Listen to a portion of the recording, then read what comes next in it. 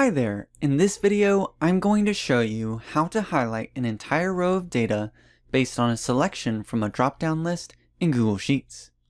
I'll cover two examples to clearly explain how everything works so you don't miss any details. That said, let's get right into it. The first thing that you're going to need is your data stored somewhere in Google Sheets. And the second thing you'll need is a designated cell where you will create a drop-down list that pulls from one of the data columns. Once you've got everything set up, the first thing you'll do is create the drop-down list in the designated cell. So start by selecting that cell, and then go to Data, and then Data Validation. In the panel on the right, click on Add Rule, and under Criteria, select Drop-down from a range. Next, click on the Select Data Range button, and select the data in the column that you want to pull options from, and then click OK. Finally, scroll down and click on Advanced Options, and change the display style if you want to. Personally, I like to use the arrow display style. Then after that, click Done, and you can also close the panel on the right. Now you have a drop-down list in your designated cell. Now for the formatting. Select the entire data range, and then go to Format, Conditional Formatting. In the panel on the right, select Custom Formula Is, and now for the formula. This is the hard part, so let's build the formula step by step. Start with an equal sign, and then type in the address of the top cell in the same column that you used for the data validation. In this case, we used the title column for the data validation. So we enter the address of the top cell in this column, which is B6. And next, we add a $sign before the column letter of this reference.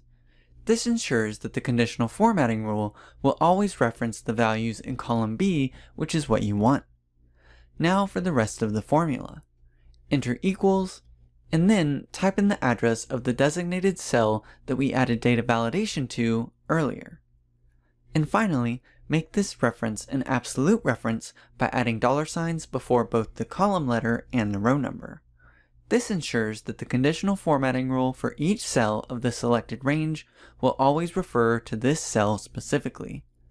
And with that, you can select the fill color of your choice, and maybe even bold the text if you want to as well. Then click on Done and close the panel on the right. Now, when you select an option from the list, Google Sheets highlights the whole row for the record that matches your selection. Let's move on to example 2 and go through this one more time. Once again, we will start with the drop-down list. Select the designated cell, and then go to Data and then Data Validation. Click on Add Rule, and for the criteria, select Drop-down from a range. Then, click on the Select Data Range button. From here, select the column of data that you want to populate the list, so this time, let's select the authors.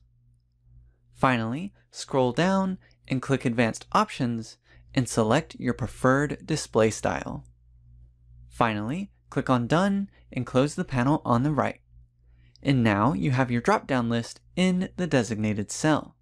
And you may also notice that Google Sheets only shows one copy of each value in this list, even if that value appears multiple times in the data.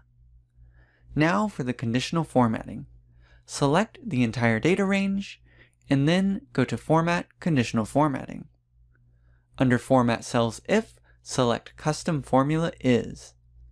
And for the formula, enter equals, and then the address of the top cell from the same column that you used to create your data validated list. And this time, we used the author column. So enter the address of the top cell in this column, which is C6. Then, be sure to add a $sign in front of the column letter. Next, add equals, and then the address of the cell that holds the selection, which is of course cell B3. Then add $signs to both parts of this reference to make it an absolute reference. Finally, set up the formatting however you want, and then click Done and close the panel on the right. Now, when you select an author, all books with that author are highlighted in your dataset. I hope you had fun learning how to create this effect in Google Sheets. And if you enjoyed this video or learned something new, I highly encourage you to subscribe or give the video a like. That said, thanks for watching, and until next time, I will see you in the next Spreadsheet Life video.